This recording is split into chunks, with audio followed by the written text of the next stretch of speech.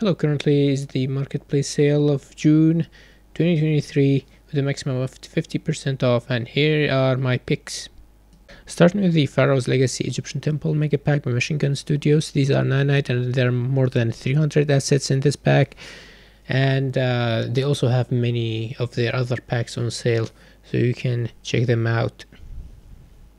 And next is the Vintage Sci-Fi Collection. These are static mesh collections, like alienish looks, and made for nanite, I think.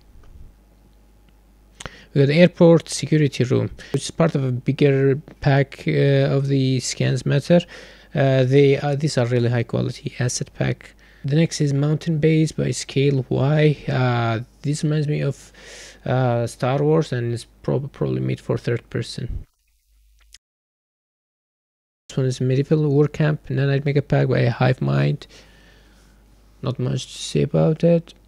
And we got the Neoclassical Bedroom, which is an Archivist pack. It looks super realistic. And next is the Amusement Park Environment Kit by Artcore Studios. They also have many other items on sale. This one is very unique. And we have the Abandoned Classroom, which has both clean, dirty, and like abandoned look, which depicts Japanese classroom. And we have the Abandoned House by Izumika. I think I did a review about this, so you can check it out. Really unique meshes. And then we have a special item, which is Temple of the Sun. This is really unique and high quality, made for nanite. I think it's mostly for third person. I don't have the pack, but probably it's not meant for first person. Up next is the Greenwood Village version 2. I don't know why many people give low rating. This is really high quality, and there is interior and many meshes and 2 or 3 different styles of buildings. Next is the Sci-Fi Spaceship Base Kit Bash. This is made for cinematic, so be mind of that. Really high quality. We got the Post-Apocalyptic City. This also includes vehicles, so I think drivable as well. This is with interior, so this is really high quality. I said like mega pack, could be mega pack, I'm not sure. We have the Spectrum Galaxy, really high quality sci-fi look.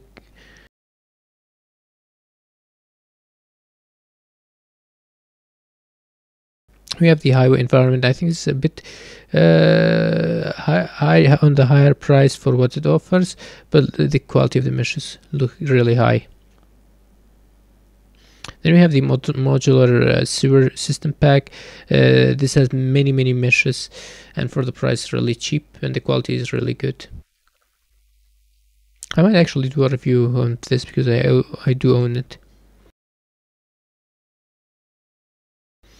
On the plugin section, we got the Vertex Animation Manager. This is like more advanced version than the one that comes with the as a plugin.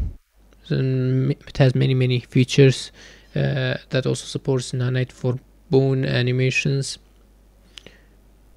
This is plugin surely so on the expensive side. And then we have the component timeline, which adds timeline to components and not just in blueprints, and they should have the same functionality as the one that comes with the blueprint. And then we got the Runtime Vertex Color and Paint Detection plugin. Really powerful plugin. It has many uses. You should check it out, and it has a good sample project with it that demonstrates most of the uses. And we got the Ultra Dynamic Sky on sale. This is if you want an easy integration of weather and stuff, this is the one to go. We have many reviews and still is supported, gets updated. Definitely a top recommendation. We got the Cyberpunk Ninja, which is actually one of the ones that are showcased. It appears that I think it's like inspired by Atomic Heart. It has many variation. I don't know if that's a texture or a parameter of the material. I might get it and may do a review on it. Then we have the Undead Dragon by 2D HD. Looks, the quality is really good. I think I have one of their other dragon packs. And we have this cool looking robot by the Instaraban, and then we have the Cyber Ninja, sorry. Looks really high quality. We got the Viking customization by Program of Maxim. Probably it looks much better than the renders and the pictures here. With many customization. Then we got the Horror Villas Back by Sector Lab. Many horror characters, high quality. We got the Undead Alchemist by Eisen Haribel. The detail of the measures even up close is really high. They have also many other items on sale. We have the Evil Dragon. This is probably not a dragon, but like some simple animal, but with many variations. And then we got the Whale Submarine, which is like not cyberpunk, but like steampunk character. We got the Allosaurus Araxis. I think I did a review a couple of days ago about the Spino, so the quality of this one's probably really high.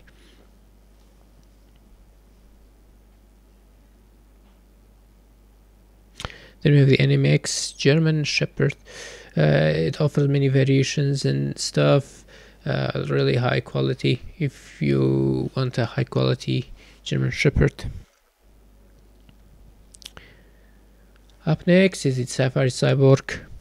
It looks cool, kind of reminds me of Transformer style. I know this doesn't transform. We got the T-Sam character. It includes character different clothes, weapons, and a bike for $7.